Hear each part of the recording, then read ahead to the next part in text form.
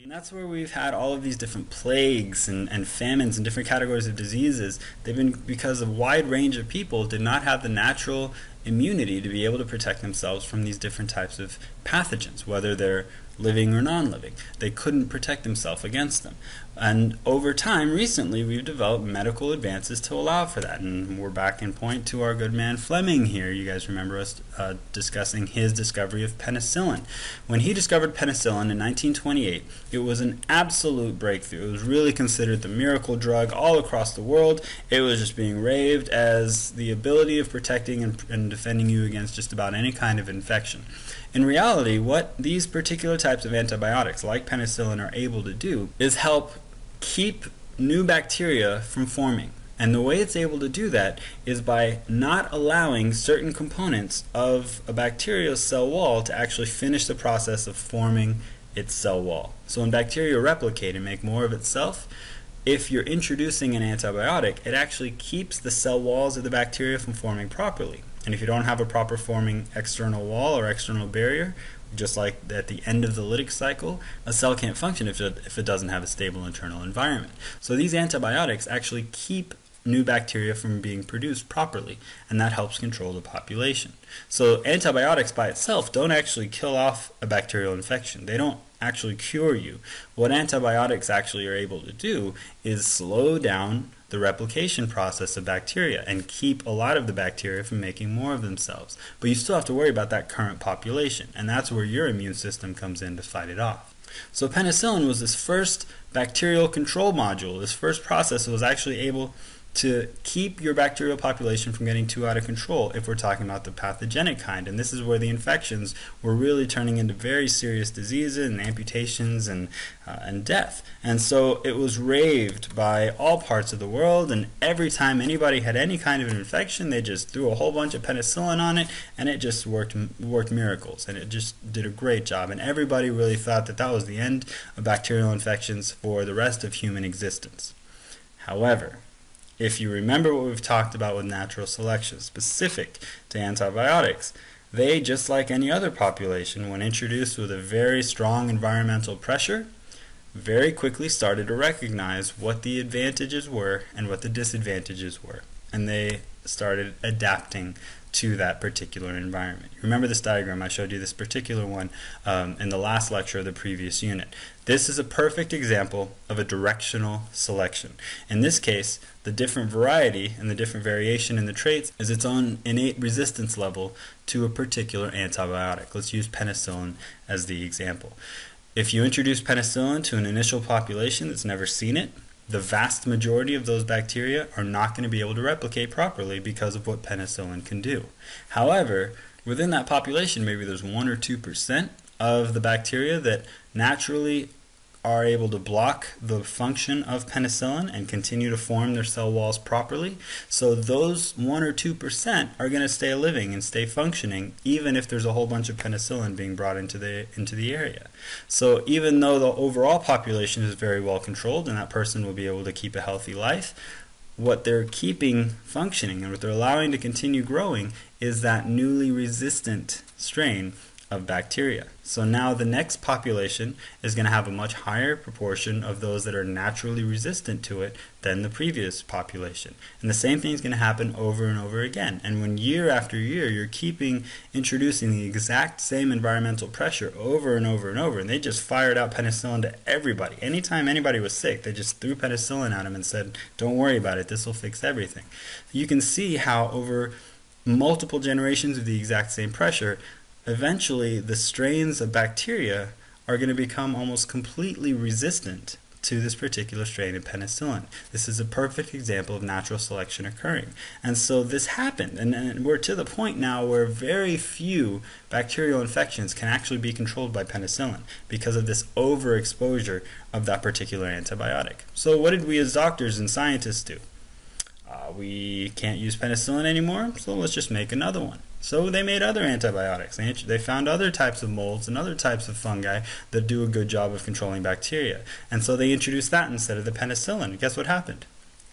miracle drug. We got a new miracle drug. It worked just as well as penicillin. Now this one is able to fight everything off that penicillin wasn't able to fight off. And it was great, again, for a few years. And this same process happened over and over again. You continue to introduce a new environmental pressure and keep that pressure consistent.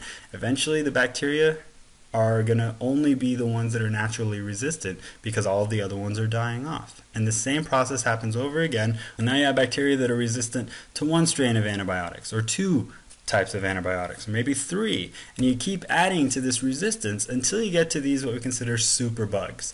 What you see down here is an example of MRSA. MRSA stands for methicillin-resistant Staphylococcus aureus. Methicillin is an example of one of the super antibiotics that we have today. This antibiotic is one of the ones where we introduce if nothing else works, because we as doctors have figured this out. Antibiotics don't work if we overexpose them to certain strains of bacteria. Eventually those bacteria become resistant to the antibiotic for this whole process of natural selection we've talked about before.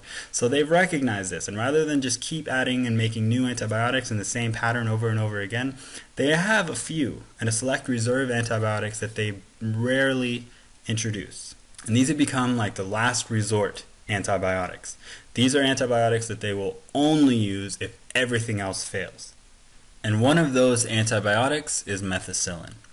Now this particular strain of Staphylococcus aureus is so resistant to every type of antibiotic because of our overexposure to it that it's now also resistant to methicillin, which again is one of the last resort antibiotics we have. So if someone does develop this particular type of staph infection, it becomes very dangerous. And there are multiple scenarios of people who maybe just have basic infections, no big deal, but because of an added infection that happens because of exposure to this specific strain of MRSA, what used to be just a small infection or a small cut is now a life-threatening pathogen. And this is all because of what we consider antibiotic resistance. So you would think that modern medicine has learned from its mistakes, and you would think that doctors today would not prescribe antibiotics unless it was absolutely needed. But guess what? How many of you guys have had any kind of a virus and you've gone to the doctor because of that virus? Maybe you've had the flu lately, or you've had any other category of virus and you've gone to the doctor for it. I know I have a little one. I have a son, and over the first year or so when we went to the doctor, it was fairly common that he developed just a basic cold or a simple flu or just little kinds of viruses here and there. And every single time our doctor prescribed him antibiotics.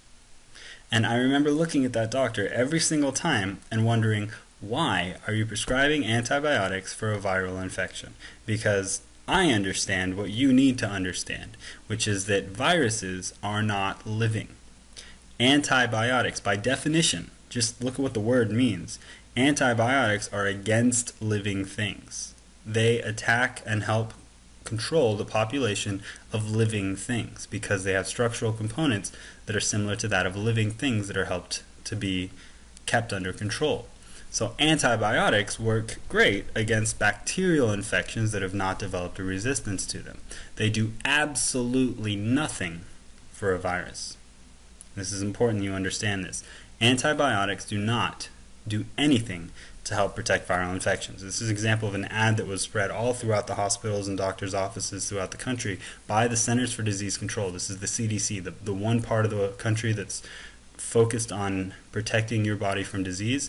They sent this message out everywhere because they want this message clear as well. Antibiotics should not be overprescribed and should not be overexposed to particular categories of bacteria, because if they are, they'll develop the same kinds of resistance, and then those antibiotics will no longer be effective. Now, the reason most doctors still prescribe antibiotics is because they fear that if your immune system is very busy fighting off a viral infection, then it may not be able to do much to control certain types of bacterial pathogens. And in that case, the antibiotics are there to help keep other infections from getting out of control while your immune system is busy fighting something else. It makes sense, and that's why doctors still do it. But you see the downside of this. There's a very negative consequence here. Now we have a situation where it's just as likely that our current antibiotics that are effective against our pathogens, our bacterial pathogens, will not be successful for much longer. So we have to think about the future here. What's our next steps? What are some things we can do in modern medicine to try to reset this process or figure out ways to control these multiple resistance bacteria that are developing, these superbugs that are developing because of how we are exposing them to antibiotics. I hope you're able to see a lot of the connections to your own everyday lives, and it's just going to keep happening for the next couple of units. So see you guys next time.